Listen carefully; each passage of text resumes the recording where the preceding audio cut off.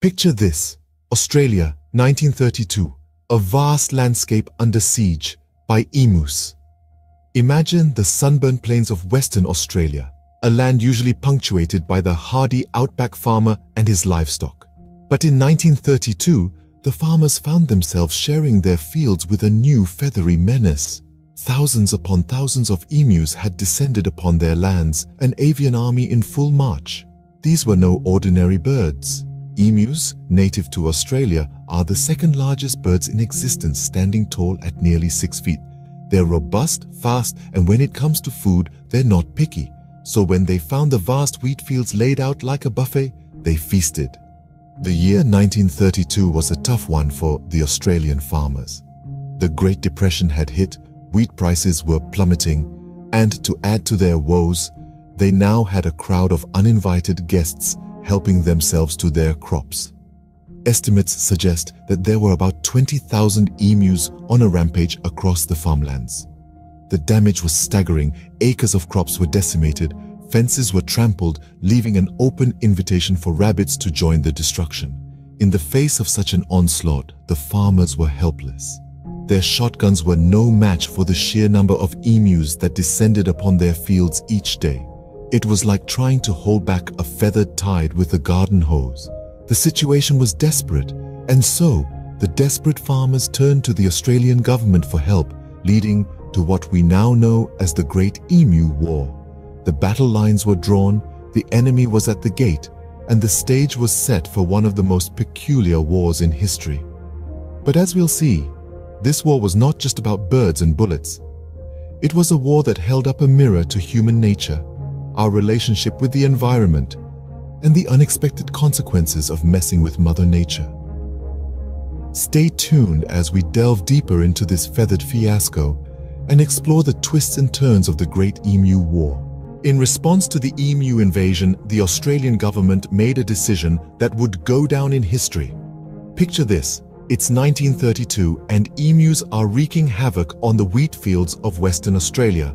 In a move that seems more like a plot of a comedy film than a chapter of a history book, the government decided to deploy the military to combat the flightless invaders. The Minister of Defence, Sir George Pearce, gave the order, and the Emu War was on. Soldiers were mobilized, armed with Lewis machine guns, the same ones that had seen action during the First World War. The public's reaction was a mix of disbelief, amusement, and, for some, a sense of relief. After all, these were not ordinary pests. These were 6-foot-tall birds capable of running at incredible speeds, and they were destroying their livelihoods. The media, both local and international, latched onto the story with fervor. Headlines screamed about the impending war, painting a picture of a brave, albeit unusual, battlefront. The narrative was irresistible. A modern, industrialized nation going to war against birds. Meanwhile, the soldiers, seasoned veterans of the World War I, were optimistic. Major GPW Meredith of the 7th Heavy Battery of the Royal Australian Artillery was put in charge. He and his men were confident, even eager. They were trained, they were armed, and they were facing an enemy that didn't even have the ability to fly. How hard could it be? But beyond the humor and the absurdity, there was a serious intention. The government hoped to protect the farmers' crops, preserve the livelihoods of their citizens, and perhaps demonstrate the might of the Australian military.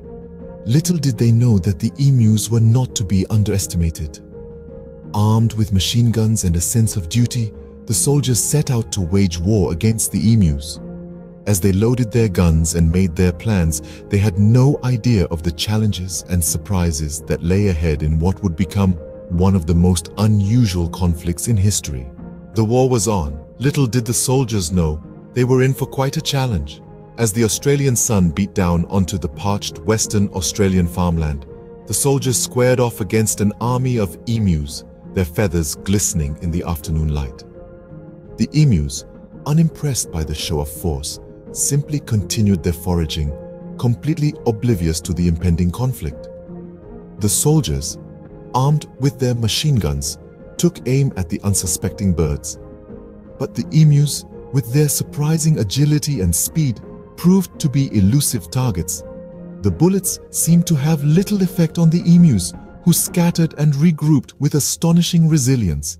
It was as if the emus were mocking their human adversaries, their raucous calls echoing across the plain.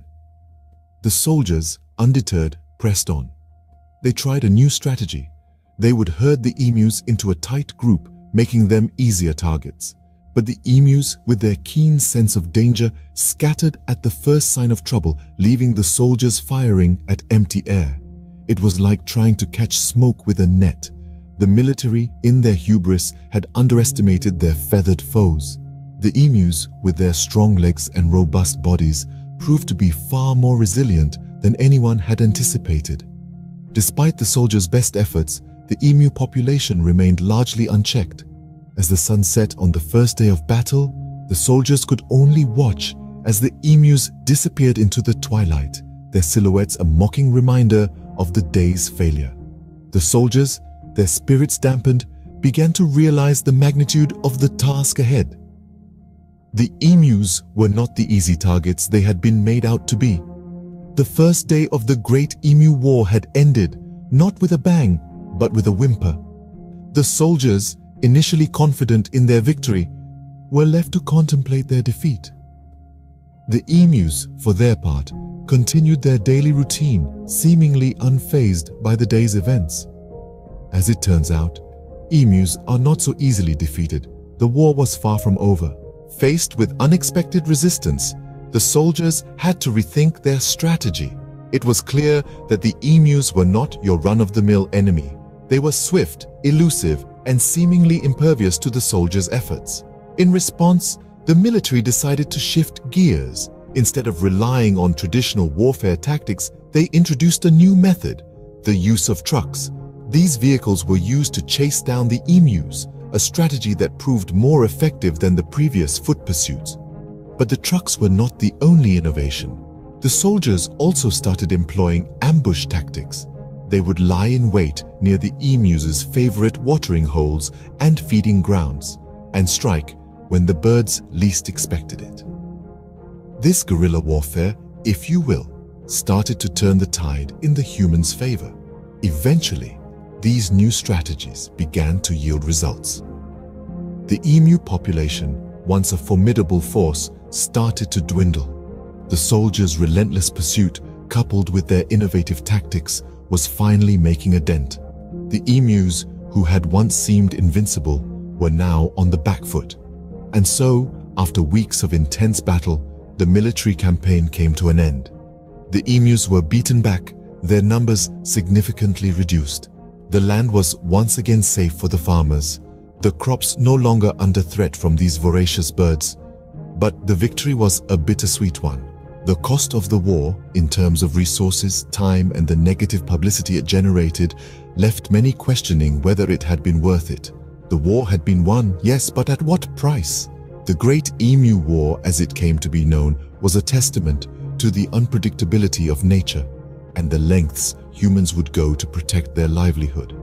It was a clash of species, a battle of wills, and ultimately, a lesson in humility.